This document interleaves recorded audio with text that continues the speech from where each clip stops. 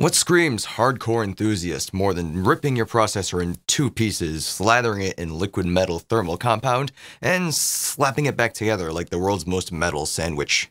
We're delidding a processor.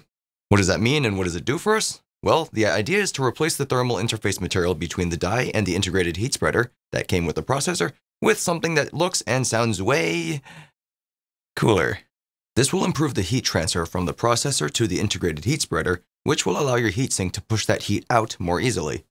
Lower temperatures means longer CPU lifespan and/or potentially higher overclocking.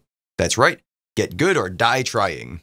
That being said, here's what we'll be using. Obviously, the processor, microfiber cloth or an equivalent for wiping pre-existing thermal paste off, isopropyl alcohol, also for cleaning off that thermal goop, this delidding tool from Rockit, this cool laboratory liquid prothermal compound, and if this is your first time, some Valium to combat your upcoming anxiety attack. The cool laboratory solution we have here is liquid metal, which sounds really hardcore by the way, consisting of 100% liquid metal alloy.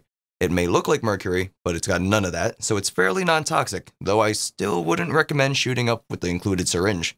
Be careful with what you put it on though. This is safe to use with most metals like silver, nickel, and copper, but it does not play well with aluminum. The integrated heat spreader, or IHS, of your processor is typically copper with nickel plating, so you're probably okay there. But you ought to double check your processor model just in case. And the same goes with your heatsink, many of which are aluminum based, so take care. Though I don't really recommend using this for any reason other than delidding anyway. Your typical thermal paste will work just fine for the consummation of your heatsink and your processor. Back to the delidding. The first thing we'll do is pop the CPU into the tool, try to angle the triangle on the processor with the triangle on the tool. Once that's done, place the pieces together and fix the 3 screws in place. Screw the thing with significant vigor until you pop it, but also be gentle. Go ahead and remove the cover and you'll see your deflowered, delidded processor. The glue on my chip was a little stubborn, but that's nothing a little finger work can't fix. Naturally, what follows next is the cleanup. Using isopropyl alcohol, remove all traces of the previous thermal compound from the die and the IHS. Also remove the glue from the IHS and the PCB with a credit card or your fingernail. Again, exercise caution as you don't want to damage the PCB. After we've wiped off, we can go get our liquid metal. Apply a small amount of the liquid metal onto the CPU die and spread it as evenly as you can with the Q-tips provided. I tried to stick with these specifically as regular Q-tips would leave cotton strands in its wake, and that wouldn't be very cool. Even the ones provided leave a bit of a mess, but it'd be better than the alternative.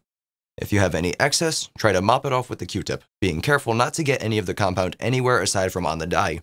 This stuff is conductive, and getting it anywhere it doesn't belong will leave a bad taste in your mouth, especially if you put it in your mouth.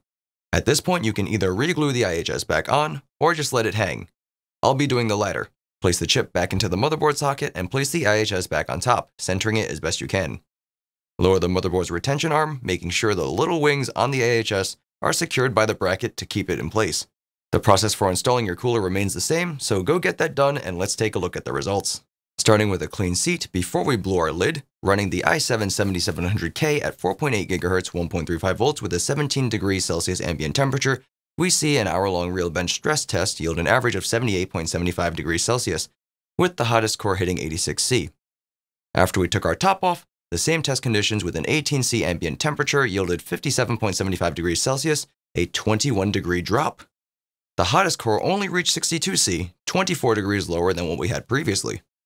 In my i7-7700K review, I managed to hit 5 GHz at 1.375 volts, but stressing the processor shot me way up to 99 degrees Celsius, which was way too hot for me to be comfortable. This time around, I pushed it to 1.39 volts for extra stability and ran the stress test again at the same 5 GHz. With ambient temperatures still in the 18 degrees Celsius range, average temps were around 65.75, and the hottest core reached 72°C. I kept bumping the voltage up in hopes of hitting 5.1 GHz, but I consistently hit blue screens as soon as I logged into Windows on every attempt up to 1.43 volts. Conclusion time. Is this something you can live without? Probably. Your processor won't reach ridiculous temperatures unless something is either wrong with the cooler, or you get super ambitious with your overclock. 85 Celsius is the absolute max I would feel safe running my processor at for extended periods of time, or 80 degrees Celsius for 24/7 operation. If you find yourself going past that, this may be something you want to consider, if not to overclock further, just for peace of mind. I wouldn't call it a safe procedure for obvious reasons like potentially damaging your CPU or definitely voiding your warranty, but if you're careful, the process is actually pretty easy, and I trust you'll be just fine. I'm a klutz, and my computer has yet to go up in a ball of flames, so that's promising. But just on a side note, Intel, buddy, come on. You couldn't have used something better than that flaky crap you put on my $350 processor? So that's all I have to say about that. Like, dislike, comment, subscribe, share, leave me questions if you've got them. Would you feel safer with delidding your processor after watching this video? Let me know. Thanks for watching. My name is Steven, and I am ALittleDIMM. Bye-bye. Time to go shovel. I don't know if you could tell, but I decided to go with cotton candy today because I was feeling sweet. Ha!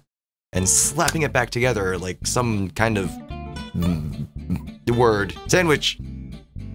Sandwich. Which sounds totally hardcore, by the way. Yeah. My recording time. Oh, my shit is still on. Which part did I leave off on? It may look like Mercury. Though I don't really recommend using this for any other reason other than delidding anyway. I messed up. For any other reason. Any reason other than... I did the same thing again. But you ought to double check your processor model just in case. I caught myself messing up, and now I feel bad. Though I don't recommend using this for any other reason other than I did it again!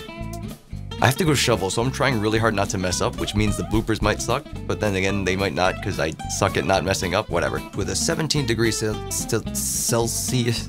Go on, go do it fast, get it done, do it right the first time. Yeah, sure, that's gonna work.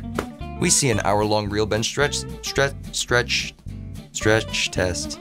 Stop blinking! Yielded 57.70. In my 7700K review, I managed to hit 5 GHz at 1.375. I managed to hit 5 GHz at 1.37. That's a lot harder than it looks. I wouldn't call it Would you feel safer with deleting your Would you feel safer deleting your processor?